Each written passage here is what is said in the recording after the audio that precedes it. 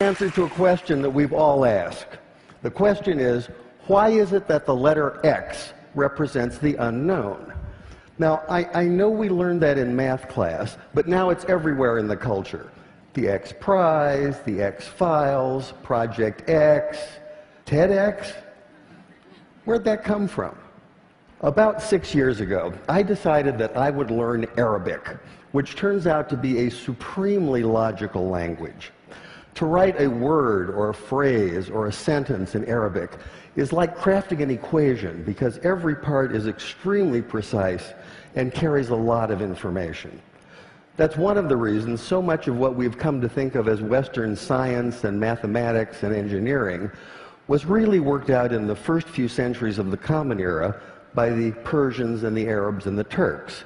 This includes the little system in Arabic called algebra, and algebra roughly translates to the system for reconciling disparate parts.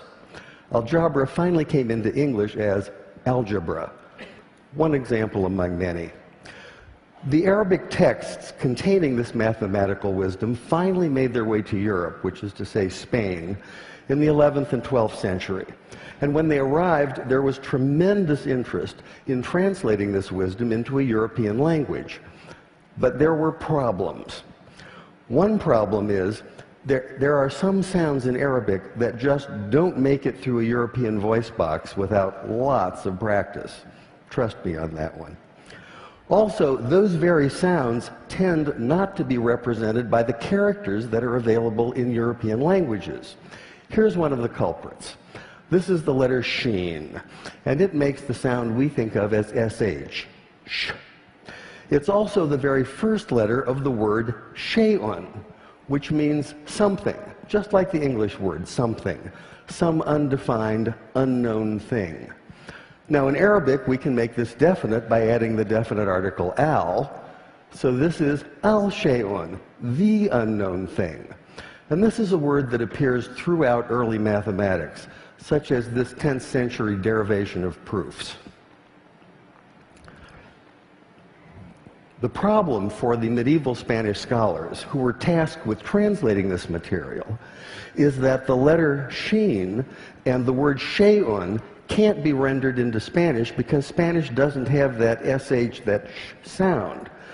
So by convention, they created a rule in which they borrowed the ck sound, the k sound, from the classical Greek in the form of the letter chi.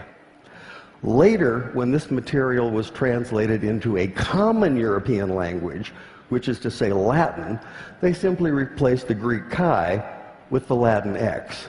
And once that happened, once this material was in Latin, it formed the basis for mathematics textbooks for almost 600 years. But now we have the answer to our question. Why is it that x is the unknown? X is the unknown because you can't say sh in Spanish. And I thought that was worth sharing.